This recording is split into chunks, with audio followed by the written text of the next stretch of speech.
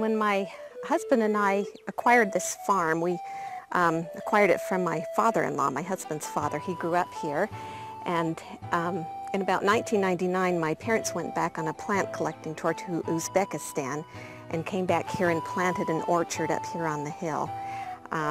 This orchard thrived and succeeded, so we wanted to expand, so we decided to go down and expand down on some of the farm ground. We have some rocky fields that weren't very productive for other crops, and thought this would be an ideal place for an orchard and be wonderful to expand on some of my father's plant breeding ideas and try some of these plants that would be adapted to this area and see what we could grow here. You know, my husband's great-grandfather had had an orchard in Thatcher. We thought this would be an ideal location for an orchard up here on this rocky side hill. And so we planted the trees. The first year we planted them, we were watering these trees with a tank in the back of a pickup truck, hand watering these. This is not very efficient. We did not have very good survival rate with the trees. We were looking into getting a better system of irrigating these, had talked to some people. We basically came to the NRCS because we had some questions, had gotten some conflicting advice from different companies, and went in for just some advice on, you know, what's really going to work up here.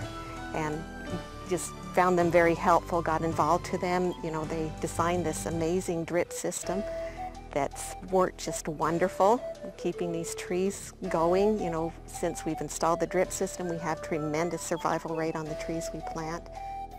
When we first started working with Petersens, they were pumping water up here from the canal, and so obviously energy is a big cost to them. And so they wanted something efficient, which the drip system is very efficient. And so we were able to help put in this filter system to filter the canal water, and then we distribute the water out through the drip system. And in our office we do quite a few drip systems. The efficiency is really big. The orchard growers, they like the efficient water. They want to get their trees watered, and a lot of them are up on hills for the good drainage, and it's probably just the best way to water trees is the drip system. As you can see, Petersen planted some cover crop here, and in our county that's been really hard to sell, I guess.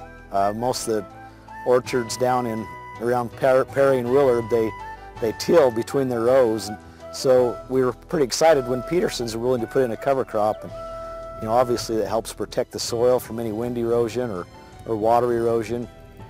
This area here has a longer growing season than we do up in Dayton especially, and we can mature trees faster over here, which gives us a big advantage as plant breeders. And so it's an excellent place to grow fruit trees and nut trees, including pistachios and almonds.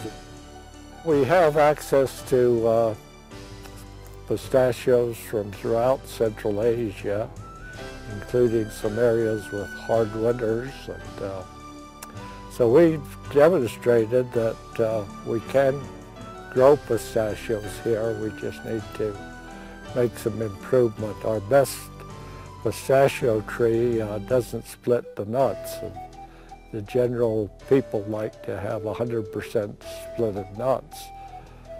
We want to make that improvement along with keeping the winter hardiness of the best Asian material. We have gotten the kids involved with this program. We have big debates at supper time, which is a bigger pest, weeds or rocks. You know, and they say weeds grow back, and we decided that rocks do too. So, but it's really good to work out there as a family, you know, and do these kind of things. I think really builds a bond. You know, there's a quote that says, you know, we have not inherited this land from our parents, we are borrowed it from our children. You know, I think we have an obligation to take care of this land so that we can pass on something worth to our children.